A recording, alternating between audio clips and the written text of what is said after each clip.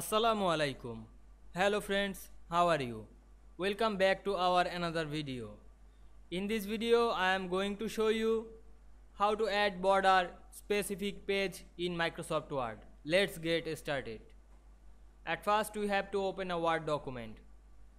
Now I create some page in this document. Press Ctrl Enter on your keyboard.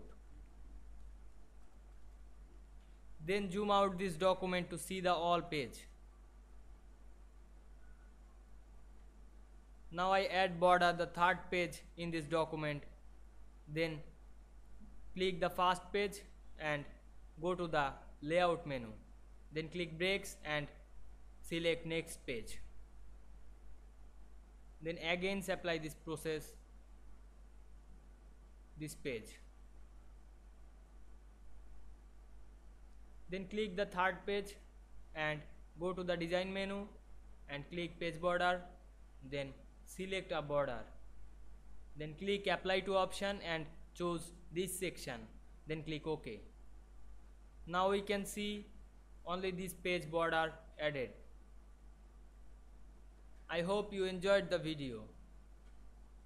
Please like, comment, share and subscribe my YouTube channel. Thanks for watching.